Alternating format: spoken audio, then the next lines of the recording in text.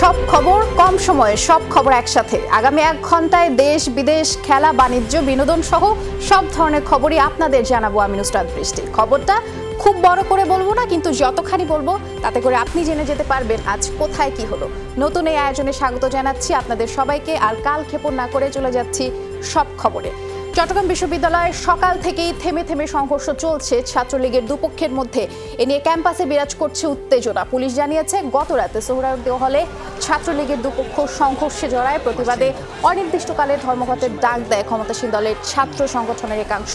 দুপুরে দুপক্ষ থেমে থেমে আবারও সংঘর্ষে জড়ায়। উত্তেজনা ছড়িয়ে পড়ে পুরো ক্যাম্পাসে। পরে পুলিশ লাঠিপেটা করে ছত্রভঙ্গ করে দেয় দুপক্ষকে। এর আগে সকালে রেল স্টেশনে লোকোমাস্টারকে অপহরণ করে আন্দোলনকারীরা। পরে তাকে 10টার দিকে ছেড়ে দেওয়া হয়। সারাদিন বন্ধ ছিল শাটল ট্রেন চলাচল, চলছে না শিক্ষক বাসও। কয়েকটি বিভাগে বিঘ্নিত হয় ক্লাস পরীক্ষা সহ একাডেমিক সব কার্যক্রম। জানা গেছে বিশ্ববিদ্যালয় ছাত্রলীগের নতুন কমিটি ঘিরেই অস্থিরতা চলছে নেতাকর্মীদের মাঝে। ট্রেনে তো একটা পার্মানেন্ট শিডিউল থাকে, আর বাসে যেতে আমাদের প্রচুর ভোগান্তি পড়তে হয়, কেননা আমাদের স্টেশনে অনেক জাম হয়। বাসের মধ্যে আবার আমরা লেটও হয়, 1 থেকে 1.5 ঘন্টা লেট হয়। সকাল থেকে এখানে ষোলশহর স্টেশনে অনেক স্টুডেন্ট বসে আছে, দাঁড়িয়ে আছে। সকাল থেকে কোনো ট্রেনই ছাড়ে নাই, অথচ আজকে অনেক স্টুডেন্টের কিন্তু পরীক্ষা ছিল, টিউটোরিয়াল ছিল।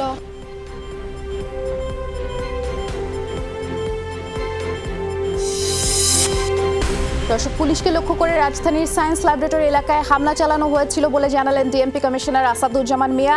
ডিএমপি হেডকোয়ার্টারের সংবাদ সম্মেলনে তিনি বলেছেন, পুলিশের অভিযানে জঙ্গি নেটওয়ার্ক দুর্বল হয়ে পড়েছে, তাই পুলিশের উপর হামলা চালাচ্ছে জঙ্গিরা। আর এ নিয়ে জনগণের আতঙ্কিত হওয়ার কিছু নেই। হামলার ঘটনায় বিস্ফোরক আইনে মামলা হয়েছে নিউ মার্কেট থানায়।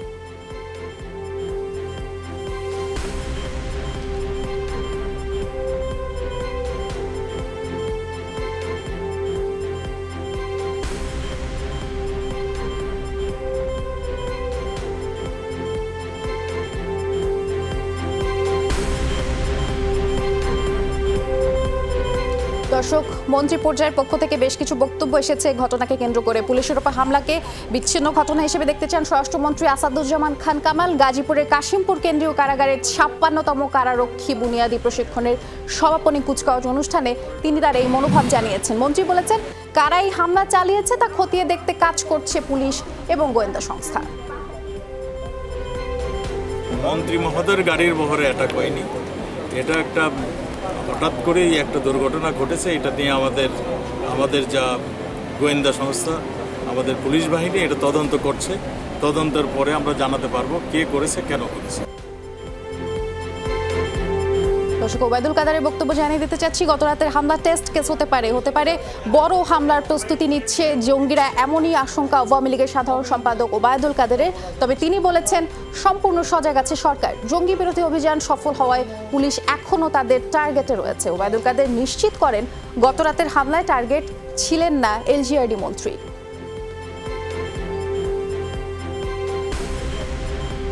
এই ধরনের ছোট ছোট ঘটনার মধ্য দিয়ে পরবর্তীতে বড় ধরনের, এখন পুলিশ টার্গেট, পরবর্তীতে মন্ত্রী এমপিরা টার্গেট হবে না এমন তো নয়, হতে পারে। তো গতকালের ঘটনাটি মন্ত্রী টার্গেট ছিল না, এটাই আমাকে পুলিশের সোর্স থেকে নিশ্চিত করা হয়েছে।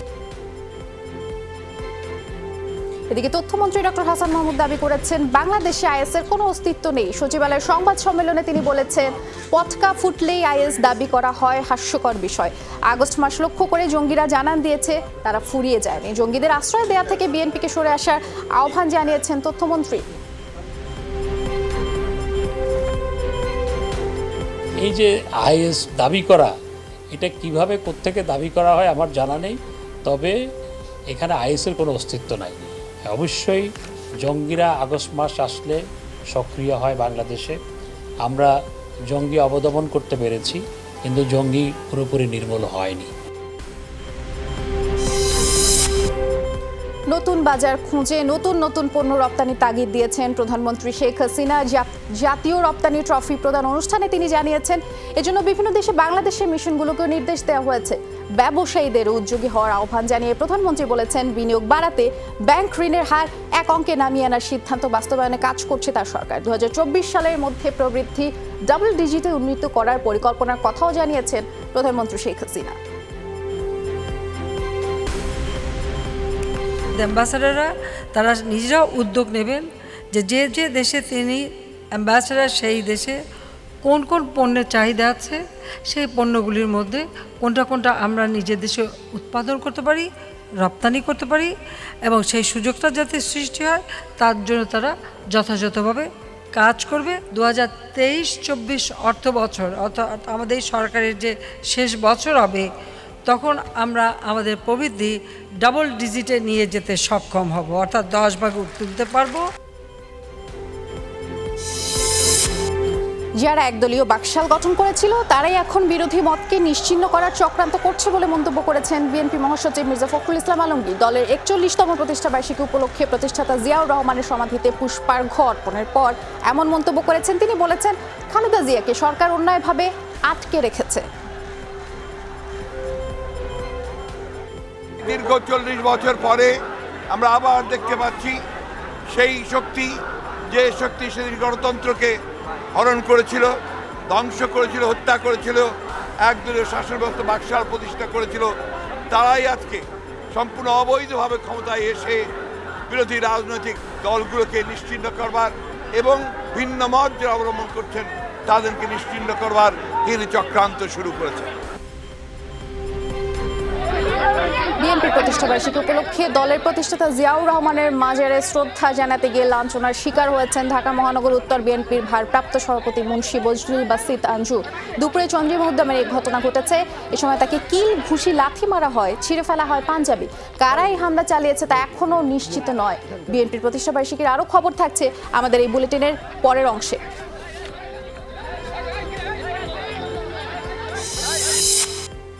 দর্শক, ডেঙ্গু নিয়ে কিছু খবর জানাবো। হাসপাতালগুলোতে খানিকটা কমেছে ডেঙ্গু রোগীর চাপ, তবে বৃষ্টি হলে প্রজনন বাড়লে আবার ডেঙ্গু আক্রান্তের সংখ্যা বাড়তে পারে বলে মন্তব্য করেছেন শহীদ সোহরাওয়ার্দী হাসপাতালের পরিচালক ডক্টর উত্তম কুমার বড়ুয়া। স্বাস্থ্য অধিদপ্তরের তথ্য মতে গেল 24 ঘন্টায় 902 জন ভর্তি হয়েছে। ক্রমাগত হারে রোগীর সংখ্যা অনেক কমেছে। শুধু রোগীর সংখ্যা না, এবং NS1 পজিটিভ হওয়ার সেই সংখ্যাও উল্লেখযোগ্য হারে কমেছে। সামগ্রিক অর্থে হলো এখন এডিস মশার বংশবৃদ্ধিও কমছে এবং রোগীও কমছে। এদিকে কুষ্টিয়ার দৌলতপুরের ছাতারপাড়া গ্রামে ডেঙ্গু আক্রান্তের সংখ্যা বেড়েছে, 44-এ দাঁড়িয়েছে এই সংখ্যা। স্থানীয়রা জানিয়েছেন পরীক্ষার পর নতুন করে আরও 2 জন আক্রান্ত হয়েছেন। ডেঙ্গুর প্রকোপ ছড়িয়ে পড়েছে আশপাশের গ্রাম ইউসুফপুর, লালনগড় এবং শ্যামপুরেও। পরিস্থিতি পর্যবেক্ষণে কুষ্টিয়ায় অবস্থান করছে রোগতত্ত্ব, রোগ নিয়ন্ত্রণ এবং গবেষণা প্রতিষ্ঠান IEDCR এর একটি প্রতিনিধি দল।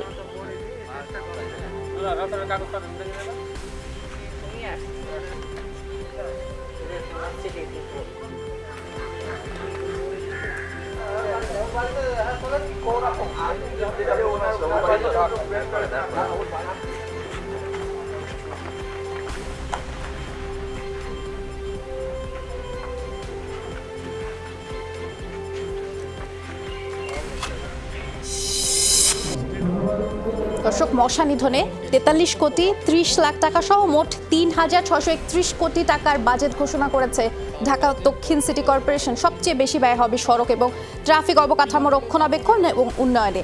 এ খাতে বরাদ্দ 896 কোটি টাকা। আবারও সুযোগ পেলে আন্তর্জাতিক মানের নগর গড়ে তোলার অঙ্গীকার পুনর্ব্যক্ত করেছেন মেয়র সাইদ খোকন।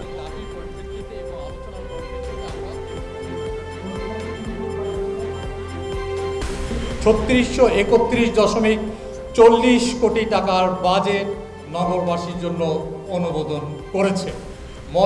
মশক কার্যক্রম বাবদ 43 কোটি টাকা বরাদ্দ করা হয়েছে, যা বিগত যে কোনো অর্থ বছরের তুলনায় সর্বোচ্চ।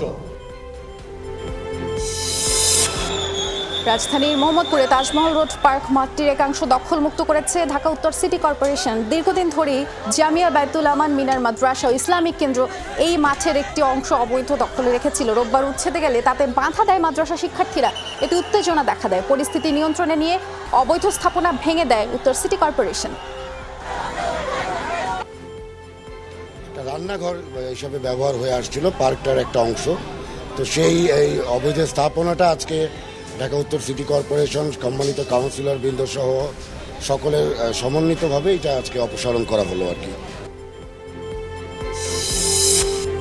কোনো ধরনের অনুমতি ছাড়াই 2 বছর ধরে কক্সবাজারের রোহিঙ্গা ক্যাম্পে কাজ করছে মিয়ানমার ভিত্তিক এনজিও সিপিআই। ব্যবসায়িক টাইপ ভিসা নিয়ে বাংলাদেশে অবস্থান করছে সংস্থার পরিচালক মেরিন্ডেট ওয়েলস। এ নিয়ে জানতে চাইলে যমুনা টেলিভিশনের ক্যামেরা এড়িয়ে যান তিনি। এনজিওটির বিরুদ্ধে রোহিঙ্গা ক্যাম্পের তথ্য পাচার, সন্ত্রাসীদের মদদ এবং প্রত্যাবাসন প্রক্রিয়ায় বাধা দেওয়ার প্রমাণ পেয়েছে বাংলাদেশের গোয়েন্দা সংস্থা। সিপিআই অন্যান্য এনজিওর সাথে সলা পরামর্শ তাদের মাধ্যমে পরিচালিত করে রোহিঙ্গাদেরকে তাদের প্রত্যাবাসন কাজে যাতে না বিঘ্ন সৃষ্টি হয় সে কাজটি তারা চালিয়ে যাচ্ছে। একটা প্রতিকূল পরিস্থিতিতে কাজ করতে হয় আমাদের কর্মকর্তাদের বা আমাদের প্রতিনিধি যারা সেখানে কাজ করে।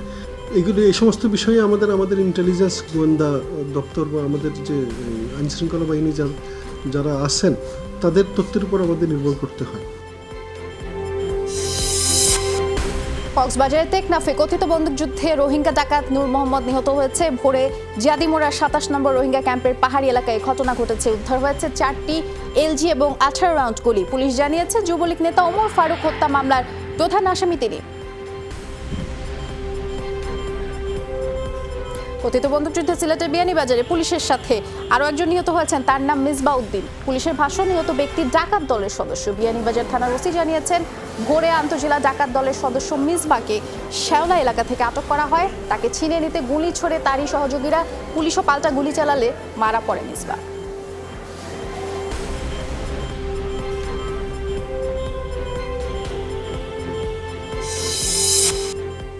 ময়মনসিংহের ত্রিশালে কোটি টাকার জমি সহ মার্কেট দখল করতে পুলিশকে ব্যবহার করার অভিযোগ উঠেছে। জমির মালিকানা নিয়ে বিবাদ ইউপি চেয়ারম্যান আনিসুর রহমান এবং স্থানীয় মোখলেসুর রহমানের বিরুদ্ধে। শুক্রবার রাতে 31% জায়গার দখল নিতে মোখলেসুর রহমান মার্কেটটি ভেঙে ফেলেন।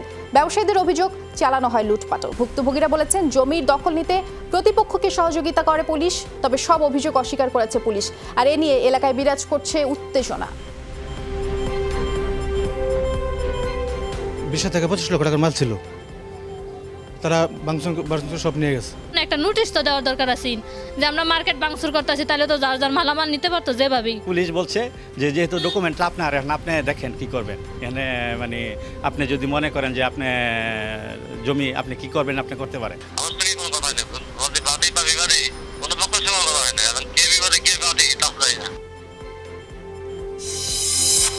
হবিগঞ্জের মাধবপুরে সোনাই নদী দখল করে মাছ বরাবর গড়ে তোলা হচ্ছে 10 তলা বিশাল মার্কেট। এ নেপথ্য কারিগর স্থানীয় উপজেলা চেয়ারম্যান এবং সাইহাম গ্রুপের কর্ণধার SM শাহজাহান, যার আপন ভাই যুদ্ধাপরাধের দায়ে ফাঁসির দণ্ডপ্রাপ্ত হয়ে বর্তমানে কারাগারে রয়েছে।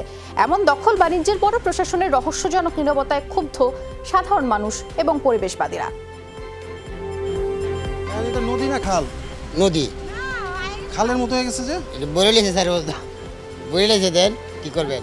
যার যার দখলে নিচে বরাট করে এতদিন তো বাসায় ছিল এই সাইডে। নদী টাস্কফোর্স নদীর বিরুদ্ধে কাজ করেছে। সাইহাম ফিউচার কমপ্লেক্স তার জ্বলন্ত উদাহরণ। এটা নদীর প্রবাহকে বাধাগ্রস্ত করেছে। কাজেই ওয়াটার অ্যাক্ট 2013 অনুযায়ী এটাকে ডেমলিশ করা হোক। সেবা জনগণের দোরগোড়ায় পৌঁছে দিতে দুর্নীতির বিরুদ্ধে সরকার জিরো টলারেন্স অব্যাহত রাখবে বলে জানিয়েছেন ভূমিমন্ত্রী সাইফুজ্জামান চৌধুরী। সকালে সচিবালয়ে মাঠ পর্যায়ে সহকারী কমিশনারের জন্য ডাবল পিকআপ হস্তান্তর অনুষ্ঠানে একথা বলেছেন তিনি। জানিয়েছেন জনগণের ভোগান্তি এবং হয়রানি কমাতে হটলাইন চালু হচ্ছে। যদি কোনো ধরনের কমপ্লেন যদি মনে করি যে হ্যাঁ এই কমপ্লেনটি তার সত্যতা আছে, আমি অবশ্যই সত্যতা যাচাই করব। আমি সত্যতা যাচাই না করে কোনো কাজ আমি করি না। কিন্তু বি কেয়ারফুল, বি অ্যালার্ট, এই ব্যাপারে কিন্তু আমি বারবার বলছি। আমি জিরো টলারেন্স কথাটা কিন্তু বলে আসছি, আবার আমি সেটাকে বলতে চাই। খুলনায় 26টি নদী খাল দখলমুক্ত করতে উচ্ছেদ অভিযান চালাচ্ছে সিটি কর্পোরেশন এবং জেলা প্রশাসন। জলাবদ্ধতা দূর করতে অভিযান চলছে। ময়ূর নদ সহ আশপাশের নদী এবং খালে জলাবদ্ধতা দূর করতে দখলমুক্ত করা হচ্ছে ময়ূর নদ সহ তার আশপাশ নদী খাল। এবং সকালে ময়ূর নদের বুড়ো মৌলভীর দরগা থেকে এই উচ্ছেদ অভিযান শুরু হয়।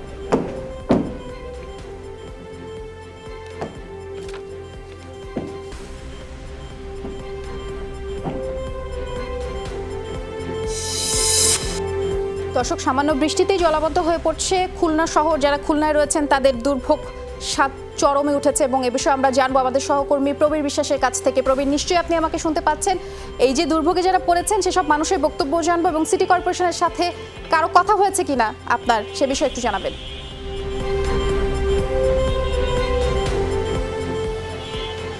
বৃষ্টি মাত্র 1 ঘন্টার বৃষ্টি হয়েছে খুলনা এবং সেটি মাঝারি ধরনের বৃষ্টি। এই বৃষ্টিতেই কিন্তু খুলনা শহর এখন জলমগ্ন এবং খুলনার অধিকাংশ জায়গা কিন্তু এখন পানির নিচে।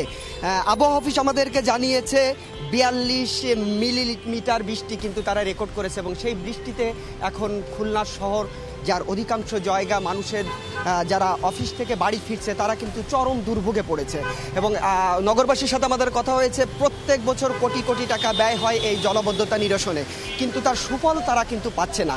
আর যে প্রশ্নটি করেছেন সিটি কর্পোরেশনের, আজকে এই সিটি কর্পোরেশন 22টি খাল অবমুক্তকরণের জন্য তারা কিন্তু উচ্ছেদ অভিযান শুরু করেছে এবং সেই উচ্ছেদ অভিযান যদি সঠিকভাবে হয় তারা আমাদেরকে জানিয়েছে তাহলে কিন্তু খুলনা শহরের মানুষ এই যে জলমগ্নতা বা জলাবদ্ধতা যাই বলি না কেন এটা থেকে মুক্তি পাবে এবং সেটি আজকে থেকে শুরু হয়েছে, অব্যাহতভাবে চলবে। সিটি কর্পোরেশন এবং জেলা প্রশাসন যৌথ উদ্যোগে কিন্তু তারা এই অভিযানে নেমেছে এবং নগরবাসী চায় এর একটা সুরাহা হোক এবং যারা রয়েছে দায়িত্বে সিটি কর্পোরেশনে তারা এটা কঠোরভাবে দেখবে এবং আগামীতে এই যে জলাবদ্ধতা এইটা থেকে কিন্তু নগরবাসী একেবারেই মুক্তি পেতে চায়। বুঝতে পেরেছি প্রবীর, অনেক ধন্যবাদ সব খবরে আমার সাথে যোগ দেওয়ার জন্য। জাতীয় পার্টির একটি খবর রয়েছে। জাতীয় পার্টির চেয়ারম্যান এইচ.এম. এরশাদের মৃত্যুতে শূন্য হওয়া রংপুর 3 আসনে ভোট গ্রহণ 5 অক্টোবর। ইভিএম এ ভোট নেওয়া হবে এই উপনির্বাচনে। মনোনয়নপত্র দাখিলের শেষ দিন 9 সেপ্টেম্বর আর বাছাই 11 সেপ্টেম্বর, প্রার্থিতা প্রত্যাহার 16 সেপ্টেম্বর। নির্বাচন পরিচালনার জন্য রংপুরে আঞ্চলিক নির্বাচন কর্মকর্তাকে রিটার্নিং কর্মকর্তা হিসেবে নিয়োগ দেওয়া হয়েছে। চট্টগ্রামে জাতীয় পার্টির প্রয়াত চেয়ারম্যান সাবেক রাষ্ট্রপতি হুসেইন মোহাম্মদ এরশাদের চেহলাম অনুষ্ঠিত হয়েছে শনিবার নগরীর মুরাদপুরে। এই অনুষ্ঠানের আয়োজন করে চট্টগ্রাম উত্তর জেলা জাতীয় পার্টির অঙ্গ ও সহযোগী সংগঠন। এ সময় বিদেহী আত্মার মাগফিরাত কামনায় কুরআন খানি, দোয়া মাহফিল এবং আলোচনা সভা অনুষ্ঠিত হয়। দর্শক, চলছে সব খবর। ছোট্ট একটা বিরতি নিয়ে ফিরছে, একটু পর আমাদের সাথেই থাকুন।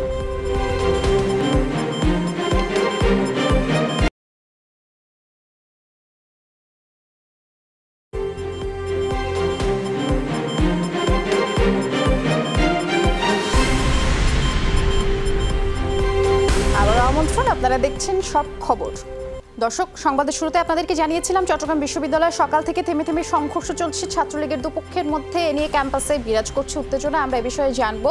সরাসরি চট্টগ্রাম বিশ্ববিদ্যালয়ে যাচ্ছি। আরিফুর রহমান সবুজ যোগ দিয়েছেন আমার সাথে। সবুজ, ক্যাম্পাসের পরিস্থিতি এখন কেমন এবং উত্তেজনা কিছুটা হলেও কমেছে কিনা একটু জানাবেন।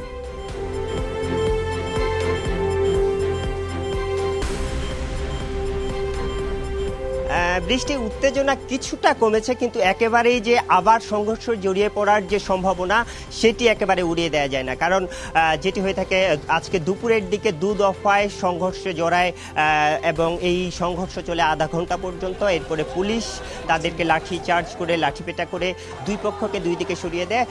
এক পক্ষকে সরওয়ার্দী হলের ভিতরে ঢুকিয়ে দেওয়া হয়েছে আর অন্য যে পক্ষটি রয়েছে তাদেরকে ক্যাম্পাসের অন্য পাশে সরিয়ে দেওয়া হয়েছে এবং এটিতে যেরকম হয় যে ক্যাম্পাসে একটি থমথমে পরিবেশ বিরাজ করে এবং দুপক্ষেই দুদিকে অবস্থান নিয়ে থাকার কারণে আবারও সংঘর্ষের ঘটনা ঘটতে পারে। কারণ গতকালও সংঘর্ষের ঘটনা ঘটেছিল, সংঘর্ষের পর পুলিশ তাদেরকে দুপক্ষকে দুই দিকে সরিয়ে দিয়েছিল।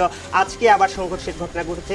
এরকম বিশ্ববিদ্যালয়ের আগের যে ঘটনাগুলো দেখা যায় সেই ঘটনাগুলো পর্যবেক্ষণ করলে দেখা যায় যে 2-3 দিন ধরে এরকম উত্তেজনা দুপক্ষের মধ্যে, যেই দুটি গ্রুপের মধ্যে সংঘর্ষের ঘটনা ঘটে থাকে সেই দুটি গ্রুপের মধ্যে 2-3 দিন ধরে উত্তেজনা বিরাজ করে এবং সেই প্রেক্ষিতে বলা যায় যে ক্যাম্পাসে এখনও থমথমে পরিস্থিতি বিরাজ করছে। পুলিশ অবস্থান করছে সরওয়ার্দী হলের সামনে। মোটামুটি বলা যায় যে পুলিশ বেশ কঠোর অবস্থানে। তারা বলছে যে যে কোনো ধরনের ক্যাম্পাসে শান্তিপূর্ণ পরিবেশ বজায় রাখতে তারা তৎপর এবং সেই ব্যাপারে তারা কাজ করে যাচ্ছেন। বৃষ্টি, ধন্যবাদ সবুজ, আমরা জানছিলাম আপনার মাধ্যমে। বরগুনায় রিফাত হত্যা মামলায় স্ত্রী আয়েশা সিদ্দিকা মিন্নিকে আসামি রেখে 24 জনের বিরুদ্ধে চার্জশিট জমা দিয়েছে পুলিশ।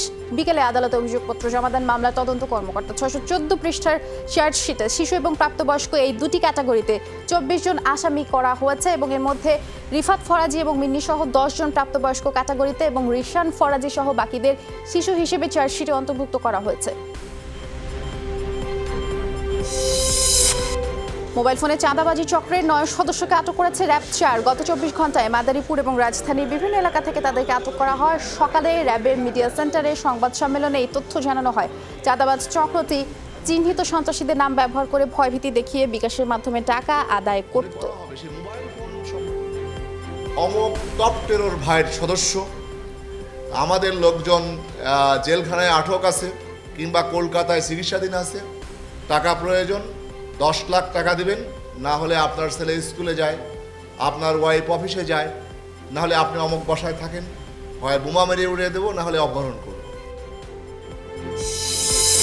বলেছিলাম বিএনপি প্রতিষ্ঠাবার্ষিকীর আরও খবর রয়েছে, সেগুলোই জানাবো। নানা কর্মসূচিতে দেশের বিভিন্ন স্থানে পালিত হচ্ছে বিএনপির প্রতিষ্ঠাবার্ষিকী। সকালে খুলনা নগরের কেডি ঘোষের কার্যালয়ের দলীয় পতাকা উত্তোলন করা হয়। টাঙ্গাইলে বিক্ষোভ মিছিলে বাধা দিয়েছে পুলিশ। পুলিশি বাধায় নির্ধারিত স্থানে কর্মসূচিও পালন করতে পারেনি ব্রাহ্মণবাড়িয়া জেলা বিএনপির নেতারা। এছাড়া আলোচনা সভা সহ নানা কর্মসূচির আয়োজন ছিল নাটোর, ঝিনাইদহ, বাগেরহাট সহ বিভিন্ন জায়গায়। বিএনপি চেয়ারপারসন খালেদা জিয়া কারাগারে যাওয়ার পর থেকেই সৃষ্ট সংকট কাটিয়ে উঠতে পারছে না বিএনপি। রাজনীতি বিশ্লেষকরা মনে করছেন চেয়ারপারসনের মুক্তি নিশ্চিত করাই এখন বিএনপির সবচেয়ে বড় চ্যালেঞ্জ। এই ধরনের দলের পক্ষে এই ধরনের পরিস্থিতিতে নেতৃত্ব দেওয়া অত্যন্ত কঠিন হয়। এত সব নির্যাতন সহ্য করে টিকে থাকা, এটা সত্যিই কিন্তু খুব কঠিন ব্যাপার। আওয়ামী লীগ যেভাবে ক্ষমতায় আছে এবং বিএনপি যেভাবে বাইরে আছে, এখন ওই রাজনীতিটা করে জনসমর্থন নিয়ে বিএনপি আবার ক্ষমতায় আসতে পারবে কিনা, এটাই হচ্ছে কিন্তু এই মুহূর্তের সবচেয়ে বড় প্রশ্ন। 13 কোটি টাকা সিঙ্গাপুরে পাচারের অভিযোগে গ্রাম বাংলা কর্পোরেশন এবং এন ইসলাম এন্টারপ্রাইজের বিরুদ্ধে অর্থ পাচার আইনে মামলা করেছে চট্টগ্রাম কাস্টমস সংস্থাটির পরিদর্শক শেখ মঞ্জুরুল ইসলাম এবং প্রসাদ কুমার মণ্ডল বাদী হয়ে বন্দর থানায় এসব মামলা দায়ের করেন।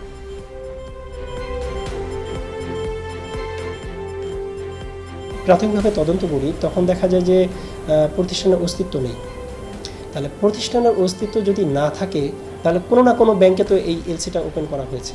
তাহলে যে ব্যাংকটা এলসিটা ওপেন করছে তার প্রাথমিক দায়িত্ব ছিল যে এটা ইনভেস্টিগেট করে দেখা, যে সরেজমিনে দেখা যে এই প্রতিষ্ঠানের অস্তিত্ব আছে কিনা। এটা একটা পুরোপুরি গ্যাং। আমরা চট্টগ্রাম কাস্টম হাউস এই গ্যাংটাকে ধরতে চাই। শতভাগ মালিকানায় বাংলাদেশের 718 মেগাওয়াট বিদ্যুৎ উৎপাদন করবে ভারতীয় কোম্পানি রিলায়েন্স পাওয়ার। সেজন্য Reliance Bangladesh LNG and power limited নামে নতুন কোম্পানি গঠন করেছে যারা। বিকেল হয়েছে চূড়ান্ত চুক্তি সই। মেঘনা ঘাটে আগামী 3 বছরের মধ্যে উৎপাদনে আসবে নতুন এই কেন্দ্রটি। আমদানি করা এলএনজি দিয়ে উৎপাদিত বিদ্যুৎ প্রায় 6 টাকা দরে কিনবে বাংলাদেশ। চাঁদপুরের মতলবে 3 শিশু মৃত্যুর কারণ অনুসন্ধানে তাদের রক্ত, হার্ট, কিডনি, পাকস্থলী এবং লিভারের অংশ ফরেনসিক টেস্টের জন্য পাঠানো হয়েছে। আগামী 10 থেকে 15 দিনের মধ্যে ফরেনসিক রিপোর্টটি পাওয়া যাবে বলে জানিয়েছে তদন্ত কর্মকর্তা। এদিকে মরদেহের সুরতহাল এবং ময়নাতদন্তে প্রাথমিক পর্যবেক্ষণে খুনের কোনো আলামত পাওয়া যায়নি বলে জানিয়েছেন কর্মকর্তারা। ফরেনসিকের জন্য বিচার রাখছি, ফরেনসিকের রিপোর্ট না আসা পর্যন্ত কিছু বলা যাবে না। সিআইডির যে কেমিক্যাল অ্যানালিসিসের যে টিমটা, সেই টিমটা ঘটনাস্থল পরিদর্শন করেছে এবং তারা স্যাম্পেলগুলো নিয়েছে, আলামতগুলো নিয়েছে এবং তারাও একটা রিপোর্ট আমাদেরকে দিবে। বাগেরহাটের কচুয়া স্বাস্থ্য কমপ্লেক্সে পলেস্তরা খসে রোগী আহত হওয়ার ঘটনার পর আতঙ্ক কাটছে না, ভয়ে নির্ঘুম রাত পার করছেন অনেকেই। ভুক্তভোগীরা বলছেন বাধ্য হয়ে ঝুঁকিপূর্ণ ভবনে চিকিৎসা নিতে হচ্ছে তাদের। এছাড়া চিকিৎসক সংকট সহ নানা সমস্যায় ভোগান্তির শিকার হচ্ছেন সেবা প্রার্থীরা। 29 জন চিকিৎসকের পদ থাকলেও কর্মরত রয়েছেন মাত্র 3 জন। চিকিৎসকরা বলছেন ঊর্ধ্বতন কর্তৃপক্ষকে রোগী দুর্ভোগের কথা বারবার জানিয়েও কোনো লাভ হয়নি। সব জায়গা সাফা, আমি লড়তেই পারি না। ভর্তি হয়েছে, এখন পর্যন্ত কোনো ডাক্তার নাই। সব রোগী এক জায়গায় আনা হয়েছে, যার কারণে এখানে একটা জেলখানার মতন পরিবেশ সৃষ্টি হয়েছে। সড়কটার অবস্থা এতই বেহাল যে আমি একটা গুরুত্বপূর্ণ রোগী আসলে বা একটা ডেলিভারি রোগী আসলে সেই রোগীটা ভ্যানে করে নিয়ে আসতে থাকলেও এমন অবস্থা যে রাস্তায় তার ডেলিভারি হয়ে যাবে, এরকম একটা পরিস্থিতি। পিরোজপুরে স্কুল ছাত্রী আত্মহত্যা প্ররোচনা মামলায় মূল অভিযুক্ত তামিমকে গ্রেফতার করা হয়েছে। গতরাতে পিরোজপুর ডিবি এবং ভান্ডারিয়া থানা পুলিশের যৌথ অভিযান চালিয়ে তাকে গ্রেফতার করা হয়। পথে নিয়মিত উত্ত্যক্ত করা আর ছবি এডিট করে সামাজিক যোগাযোগ মাধ্যমে ছড়িয়ে দেয় শুক্রবার আত্মহত্যা করে 10ম শ্রেণীর ওই ছাত্রী রুকাইয়া রূপা। এই ঘটনায় রূপার বাবা 5 জনকে আসামি করে ভান্ডারিয়া থানায় অভিযোগ দায়ের করলে আমরা ভান্ডারিয়া থানা পুলিশ এবং ডিবির সহায়তায় প্রধান আসামি তামিমকে আজকে গ্রেপ্তার করতে সক্ষম হই। অন্যান্য আসামিদের গ্রেপ্তারে আমাদের জোর চেষ্টা অব্যাহত আছে। সিলেটের গোয়াইনঘাটে এসিড সন্ত্রাস মামলার রায়ে 10 জনের যাবজ্জীবন কারাদণ্ড দিয়েছেন আদালত। দুপুরে এসিড অপরাধ দমন ট্রাইব্যুনাল এই রায় ঘোষণা করেছেন। 2013 সালের 26 মার্চ গোয়াইনঘাট থানার উত্তর রাউতগ্রামে উচ্ছেদের জন্য বেশ কয়েকটি বাড়িঘরে হামলা চালায় আসামিরা। এ সময় তারা আজির উদ্দিন এবং আলাউদ্দিনকে মারধরের পরে তাদের চোখে দাহ্য পদার্থ ঢেলে দেয়। অত্যন্ত সন্তুষ্ট যে এই আলোচিত এবং লোমহর্ষক ঘটনার আজকে বিজ্ঞ আদালত তাদের আসামিদেরকে শাস্তি প্রদান করেছেন। আমরা মনে করি এটা ন্যায় বিচারের জন্য আজকে এটা একটা অত্যন্ত সহায়ক হবে। কার্যক্রম শুরুর 10 মাসের মধ্যে সিলেটে বন্যপ্রাণী সংরক্ষণ কেন্দ্রের ময়ূর, হরিণ, অজগর, খরগোশ এবং পাখি সহ অন্তত 20টি প্রাণী মারা গেছে। আর এজন্য রক্ষণাবেক্ষণ ও স্থায়ী প্রাণী চিকিৎসক না থাকাকেই দায়ী করছেন পরিবেশবিদরা। যদিও বন বিভাগের কর্মকর্তারা বলছেন নতুন করে সাজানোর চেষ্টা চলছে টিলাগড় ইকো পার্ককে। 2018 নভেম্বরে যাত্রা শুরু সিলেট নগরীর টিলাগড় ইকো পার্কের।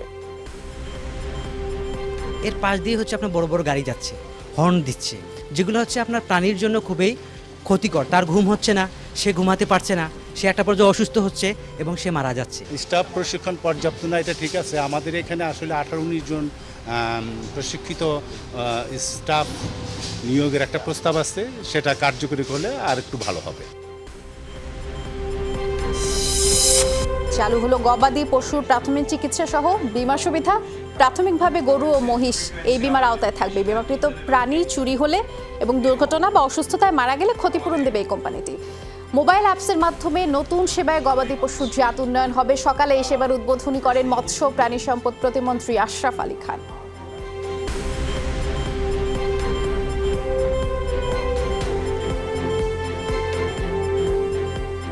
সমতল ভূমিতে যে নৃগোষ্ঠী আছেন তাদের জন্য আমরা একটা আমাদের মন্ত্রণালয় থেকে আমরা একটি প্রজেক্ট নিয়েছি, সেটা 300 কোটি টাকা।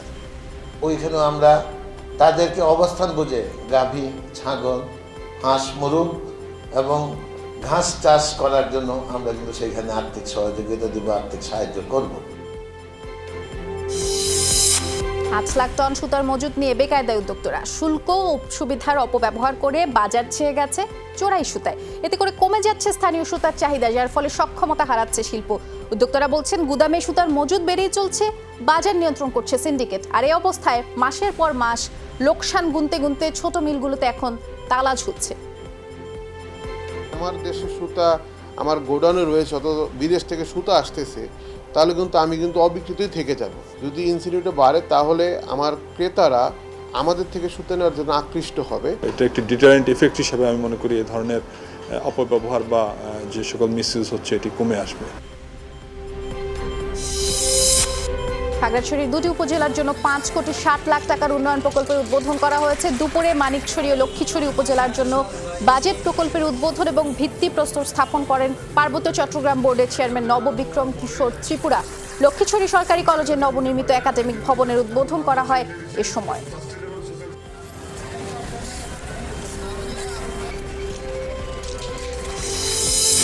গাইবান্ধার সাঁওতালপল্লীতে হামলা এবং আগুন দেওয়ার মামলার চার্জশিটে মূল আসামিদের বাদ দেওয়ার অভিযোগ এনে বিক্ষোভ সমাবেশ হয়েছে। দুপুরে গোবিন্দগঞ্জ পৌর শহরের 4 মাথা মোড়ে এই কর্মসূচি পালন করেন সাঁওতালরা। পরে ঢাকা রংপুর মহাসড়ক অবরোধ করে তারা। পরে সমাবেশে বক্তারা বাদ দেওয়া আসামিদের চার্জশিটে অন্তর্ভুক্তের দাবি জানিয়েছেন। চট্টগ্রামের সীতাকুণ্ডে লরি চালক খুনের ঘটনায় আসামি গ্রেফতার না হলে সোমবার সকাল থেকে চট্টগ্রাম বন্দর সহ সারা দেশে কর্মবিরতির ঘোষণা দিয়েছে প্রাইম মুভার চালকরা। দুপুরে চট্টগ্রাম প্রেস ক্লাবে সংবাদ সম্মেলন করে এই ঘোষণা দেয় চট্টগ্রাম প্রাইম মুভার চালক শ্রমিক ইউনিয়ন।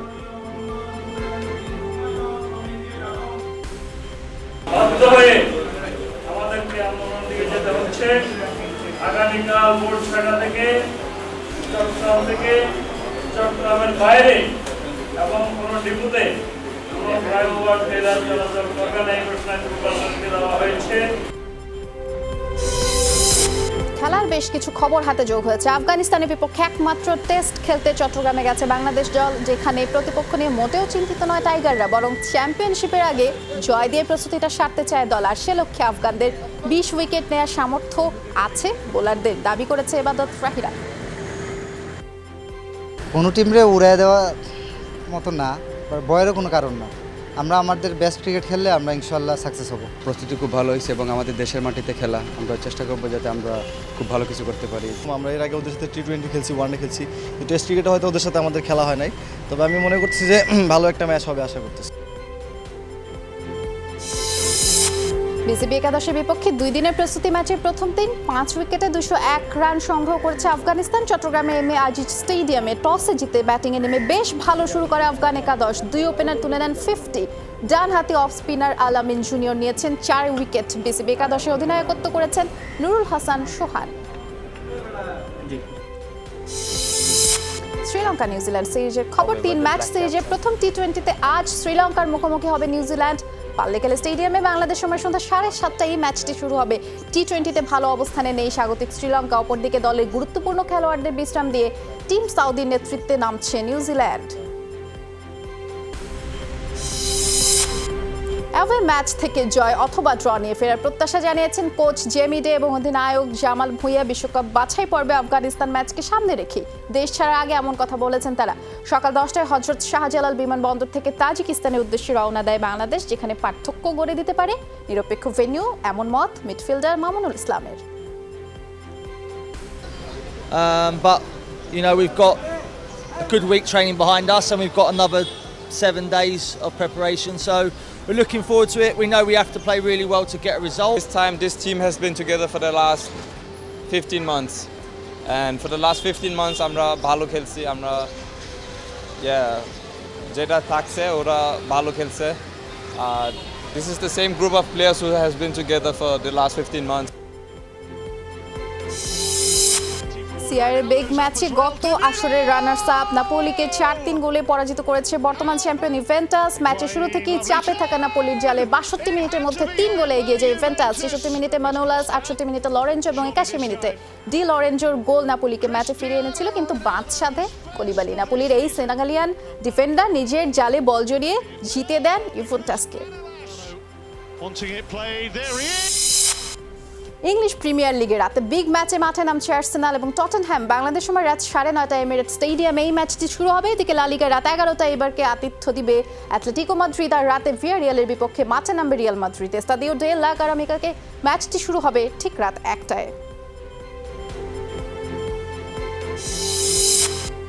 এবার একটি সুখবর, প্রথমবারের মতো বাবা হলেন জাতীয় দলের পেসার রুবেল হোসেন। আজ রাজধানী স্কয়ার হাসপাতালে সকাল 9:41 মিনিটে ছেলে সন্তানের জন্ম দেন রুবেল হোসেনের স্ত্রী দোলা হোসেন। সন্তান সম্ভব স্ত্রীর পাশে থাকতে ক্রিকেটীয় ব্যস্ততা থেকে 4 দিনের সাময়িক ছুটি নিয়েছিলেন রুবেল। গত 10 আগস্ট টুইট বার্তায় বাবা হওয়ার কথা প্রথম জানিয়েছেন রুবেল। প্রথম ছেলে সন্তানের জন্য সবার কাছে দোয়া চেয়েছেন রুবেল এবং তার স্ত্রী। মাউন্টেন বাইক ওয়ার্ল্ড চ্যাম্পিয়নশিপ 2019-এর খেতাব জিতে নিলেন সুইজারল্যান্ডের নিনো স্কুটার। পাহাড়ে সাইকেল চালানোর এই প্রতিযোগিতায় টানা 5মবারের মতো আধিপত্য ধরে রাখলেন তিনি।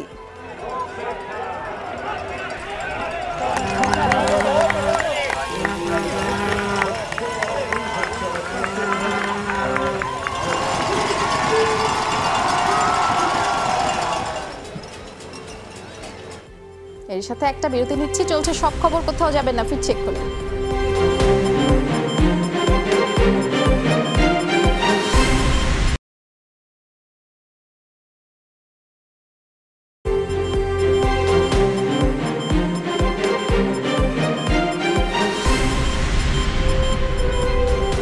আবার আমন্ত্রণ, আপনারা দেখছেন সব খবর। আলোচিত সমালোচিত বক্তা ও দাওয়াতে ইমানি বাংলাদেশের প্রতিষ্ঠাতা চেয়ারম্যান মুফতি মোহাম্মদ গিয়াসউদ্দিন আত্তাহেরির বিরুদ্ধে ডিজিটাল নিরাপত্তা আইনে মামলা দায়ের হয়েছে। সাইবার ট্রাইব্যুনালে মামলাটি দায়ের করেন ঢাকা আইনজীবী সমিতির সদস্য মোহাম্মদ ইব্রাহিম খলিল। ডিজিটাল নিরাপত্তা আইন 2018-এর 28 এবং 31 ধারায় মামলাটি করা হয়েছে। অভিযোগে বলা হয়েছে ইসলাম ধর্মের যে রীতিনীতি তা অনুযায়ী তাহরির কর্মকাণ্ড মুনাফিকের শামিল, আর তার বিরুদ্ধে ইসলাম ধর্মকে ব্যঙ্গ এবং অবমাননার অভিযোগও আনা হয়েছে।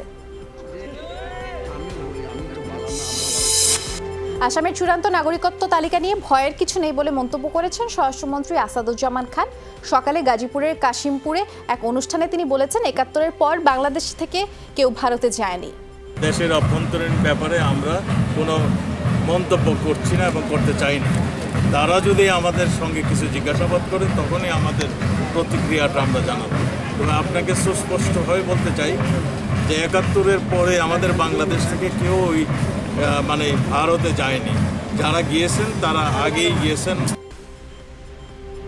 ওদিকে ভারতে নতুন তালিকা নিয়ে খুশি নন এনআরসি সমর্থক বিরোধী কেউই। বিজেপির একাংশ নয়াদিল্লি সহ সারা দেশে নাগরিকত্ব তালিকা কার্যকর করতে চায়, কিন্তু কংগ্রেস সহ স্থানীয় রাজনৈতিক দলগুলোর অভিযোগ ত্রুটিতে ভরপুর অসম্পূর্ণ এই তালিকা পুনরায় যাচাইয়ের দাবি তুলেছে এনআরসি নিয়ে মূল মামলাকারী অসম পাবলিক ওয়ার্কার্স। ১৯৭১ সালের ভিত্তিতে করা নাগরিকত্ব তালিকা অসম্পূর্ণ। এখানে টাকা খেয়ে মুসলিমদের নাম ঢুকানো হয়েছে। বাদ পড়েছেন প্রকৃত ভারতীয়রা। এনআরসি মানি না, মানব না। সুপ্রিম কোর্টের বিচারের উপর পূর্ণ আস্থা রয়েছে। আবারও আবেদন করব। ভারতের নাগরিক আমি এই দেশের জন্য পুরো জীবন লড়াই করেছি। এনআরসিতে নাম তালিকাভুক্ত হতেই হবে। শুক্রবারে আন্দোলন সহিংসতার পর আবারও কড়াকড়ি আরোপ করা হয়েছে ভারত নিয়ন্ত্রিত কাশ্মীরে। যদিও শ্রীনগরের বেশিরভাগ রাস্তা থেকেই ব্যারিকেড সরিয়ে নিয়েছে আইন শৃঙ্খলা বাহিনী। এদিকে প্রায় ১ মাস পর পরিবারের সাথে দেখা করার সুযোগ পেলেন কাশ্মীরের সাবেক মুখ্যমন্ত্রী মেহবুবা মুফতি এবং ওমর আবদুল্লাহ। অন্যদিকে ভারতের সাথে উপত্যকা ইস্যুতে কথা বলতে চায় পাকিস্তান। চীন মার্কিন পণ্য পাল্টাপাল্টি শুল্ক আরোপের সিদ্ধান্ত কার্যকর হচ্ছে আজ থেকে। রোববার থেকে চীনের $12.5 কোটি পণ্যে কার্যকর হবে 15% হারে মাসুল। পাল্টা জবাবে প্রথমবারের মতো যুক্তরাষ্ট্রের অপরিশোধিত জ্বালানি খাতে চীনের আরোপিত 5% শুল্ক বাস্তবায়িত হচ্ছে আজ। শুক্রবার প্রেসিডেন্ট ডোনাল্ড ট্রাম্প জানিয়েছেন দুদেশের মধ্যকার বাণিজ্যিক পার্থক্য দূর করতে সেপ্টেম্বর মাস জুড়ে হবে আলোচনা। মেক্সিকোর পোপো কাটাপটিল আগ্নেয়গিরি থেকে শুরু হয়েছে অগ্নুৎপাত। আকাশের প্রায় 2 কিলোমিটার উচ্চতায় ছড়িয়ে পড়েছে ধোঁয়া এবং ছাই ভস্ম। নিরাপদ দূরত্বে থাকার পরামর্শ দেওয়া হয়েছে আশপাশের 100 কিলোমিটার পর্যন্ত এলাকার বাসিন্দাদের। যুক্তরাষ্ট্রের ফ্লোরিডার উপকূলের দিকে এগোচ্ছে ঘূর্ণিঝড় ডোরিয়ান। সোমবার সকাল নাগাদ ঘন্টায় 240 কিলোমিটার বেগে আঘাত হানতে পারে এটি। আর এরই মধ্যে ক্যাটাগরি 4 ঝড়ের প্রভাবে বাহামায় হচ্ছে বৃষ্টিপাত। প্রশাসন বলছে ঘূর্ণিঝড়ের প্রভাব মোকাবিলায় সব প্রস্তুতি শেষ হয়েছে। ক্ষয়ক্ষতি এড়াতে নিরাপদ স্থানে সরিয়ে নেওয়া হয়েছে উপকূলীয় অঞ্চলের কয়েক হাজার বাসিন্দাকে। উপকূলীয় অঞ্চলে সব ধরনের প্রস্তুতি শেষ করেছি আমরা। প্রতিটি অঞ্চলের প্রতিনিধিদের সাথে কথা বলেছি যেন কোনো ত্রুটি না থাকে। ঘূর্ণিঝড় ডোরিয়ানের প্রভাব সবচেয়ে বেশি পড়বে উত্তর উপকূলীয় অঞ্চলগুলোতে। যুক্তরাষ্ট্রের টেক্সাসে বন্দুকধারী এলোপাতারি গুলিতে প্রাণ হারিয়েছেন কমপক্ষে 4 জন। শনিবারের ঘটনায় আরও 21 জন আহত হয়েছে। এর আগে পুলিশের চিঠি বহনকারী একটি গাড়ি চুরি করে মিডল্যান্ড এবং ওদেসা শহরের হাইওয়েতে এলোপাতারি গুলি ছড়ে সন্দেহভাজন শ্বেতাঙ্গ হামলাকারী। পরে মাল্টিপল সিনেমা কমপ্লেক্সের পার্কিং লটে তাকে গুলি ছুড়ে ধরাশায়ী করে পুলিশ। বিতর্কিত প্রত্যর্পণ বিল বাতিলের দাবিতে আবারও বিক্ষোভে উত্তাল হংকং। 3 মাসের বেশি সময় ধরে চলা এই বিক্ষোভ শনিবার রূপ নেয় সহিংস আন্দোলনে। এদিন আন্দোলনকারীদের উপর ছোঁড়া হয় টিয়ার শেল, পেপার স্প্রে এবং রাবার বুলেট। আটক করা হয় বেশ কয়েক জনগণকে। তবে দাবি আদায় না হওয়া পর্যন্ত এই আন্দোলন চালিয়ে যাওয়ার ঘোষণা দিয়েছে বিক্ষুব্ধরা। লেবাননের বৈরুতে ড্রোন হামলার মাসুল দিতে হবে ইসরায়েলকে। শনিবারে হুঁশিয়ারি দিয়েছেন হিজবুল্লাহ নেতা হাসান নাসরাল্লাহ। গত রোববার তাদের মিডিয়া অফিস লক্ষ্য করে হামলা চালায় ইসরায়েল, যদিও এই অভিযোগ অস্বীকার করেছে তেল আবিব। বলেছে তাদের টার্গেট ছিল মিসাইল তৈরির কারখানা। সিরিয়ায় আল কায়দার ঘাঁটিতে ক্ষেপণাস্ত্র হামলা চালিয়েছে যুক্তরাষ্ট্র। শনিবার সেন্ট্রাল কমান্ড জানিয়েছে তাতে প্রাণ হারিয়েছেন কমপক্ষে 40 জন। মূল টার্গেট ছিল ইদলিবের একটি প্রশিক্ষণ কেন্দ্র, যেখান থেকে মার্কিনী, যুক্তরাষ্ট্রের মিত্র এবং সাধারণ সিরীয়দের উপর হামলা পরিচালনা করা হতো এবং এই অভিযানের ব্যাপারে আল কায়দার পক্ষ থেকে কোনো ধরনের বিবৃতি আসেনি। দ্বিতীয় বিশ্বযুদ্ধের 80 বছর পূর্ণ হলো আজ। 1939 সালের এই দিনে জার্মানির নাৎসি বাহিনী পোল্যান্ড আক্রমণের মধ্য দিয়ে এই বিশ্বযুদ্ধ শুরু হয়। পৃথিবীর ইতিহাসের সবচেয়ে ভয়াবহতম এই যুদ্ধে প্রাণ হারায় 6 কোটির বেশি মানুষ। এদিন নিহতদের স্মরণে শ্রদ্ধা জানান জার্মান এবং পোল্যান্ডের প্রেসিডেন্ট। এ উপলক্ষে ছিল বর্ণাঢ্য আয়োজন।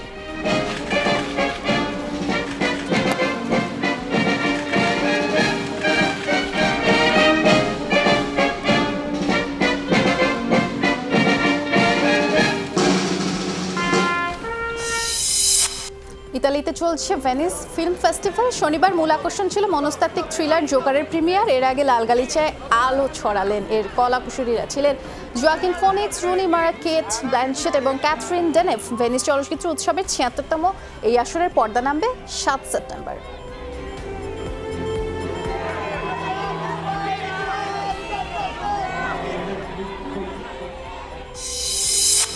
ভারতের বায়ু দূষণের ভয়াবহতা নিয়ে গান বানিয়ে আলোচনায় বলিউডের প্রখ্যাত সঙ্গীত পরিচালক শঙ্কর মহাদেবন। গানের মিউজিক ভিডিওতে অংশ নেন আলোচিত কমেডি তারকা কপিল শর্মা। গানের মধ্য দিয়ে জনসচেতনতা তৈরিতে ভূমিকা রাখায় এই দুই শিল্পীকে সম্মাননা দেওয়া হলো ভামলা ফাউন্ডেশনের পক্ষ থেকে।